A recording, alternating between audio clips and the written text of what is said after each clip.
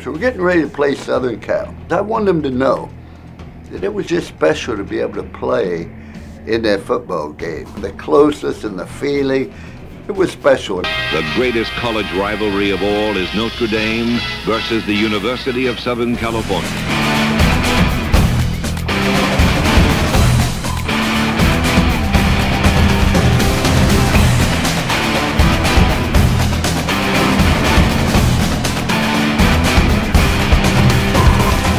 I see guys jumping around with these jerseys on, green jerseys, as we're coming out, and I see this Trojan horse to the left. When that happened, simultaneously, the place went quiet and then went berserk, and we got berserk. We're talking with those guys from SCs, later my teammates, that said we knew we were done.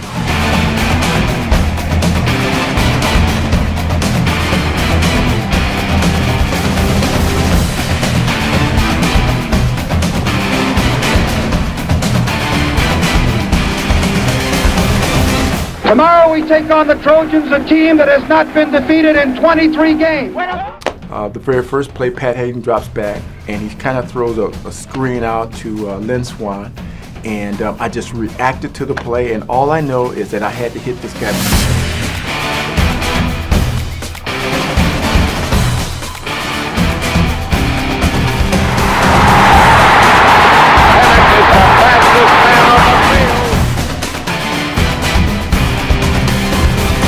There was an incident early in the game where Todd Mrnovich threw a touchdown pass and we had a little exchange. We come down to the couple plays of the game and I happened to hit him while he was throwing the ball and went up in the air. It's just one of those little rivalry things that happens.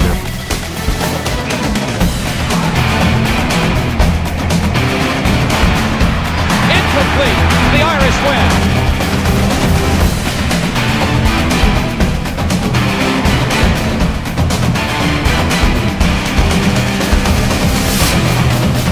We didn't think that they were going to kick us the ball, and literally when I saw the ball in there, I'm almost fidgeting because I'm a little shocked that the ball is coming directly at me. Certainly that play was part and parcel in us really turning the program around.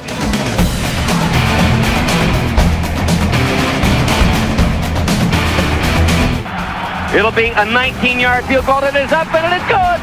It is good and Notre Dame has won it.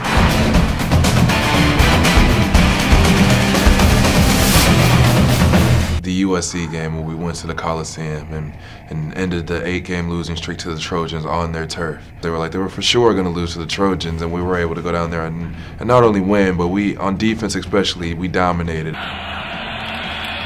Play action, Mustaine, the quick setup and knocked down by Brian Smith behind Tommy Rees. And he'll get the call. Hughes up the middle, touchdown, Notre Dame.